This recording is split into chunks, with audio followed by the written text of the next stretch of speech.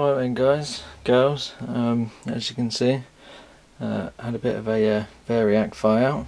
I've now had 2 of them sold, so it's made me some money so that I can continue my projects, and I've got some other goodies on the way as well. You might have seen the video earlier with this 20 kV 5 milliamp supply.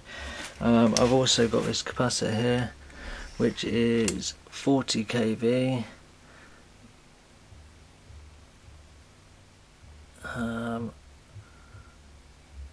No, sorry, that is 75 kV, no, 40 kV, sorry, at 100 nanofarads.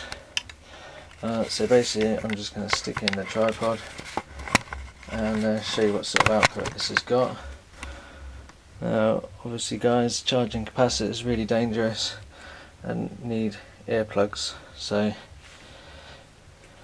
I'm going to be running it off the safe block today. I haven't actually got a variac set up, apart from a big one. It's not really worth it, just for a little test, and we'll try and get a decent bit of output. But watch your headphones because it could be loud. I haven't actually tried this yet. I've literally set it up, and once I've shown you this, I'll discharge the capacitor and show you just the power supply on its own. So I'm going to have to just turn my little screen around on my camera so I can see what you can see. Right, I'll close it up.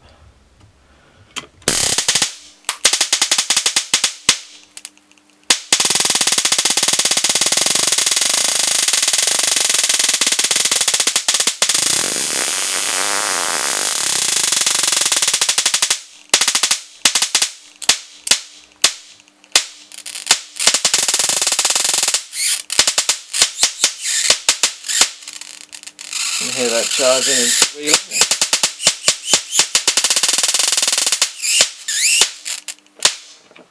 So then guys, discharge that cap properly.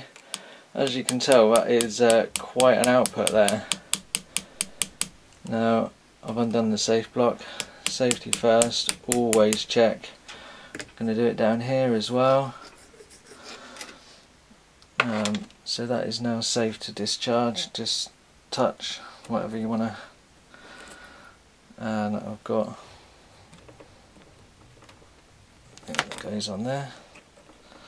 Don't worry guys, this is all safe if you know what you're doing. I should add really there. So that cap is now unable to hold a charge. I will do that a little bit better once I've finished. That cap has got some serious go in it though guys, as you can probably tell. But as I say, it's a 40 kV cap, 100 nanofarads. I don't know, I might be shouting, am I? Because I've still got my earphones in. No, not my earphones, my earplugs. So now I'll just show you what the output of just this transformer is like. Oh, that's handy. There's actually lugs on there, so I'm not too bothered about it. There's little standoffs there, but there's also little ring lugs, so I'm just going to arc it from that. It'll probably go off the other bit anyway, but it'll be fine. It's not very high power, so I'll try and do it so that you can see.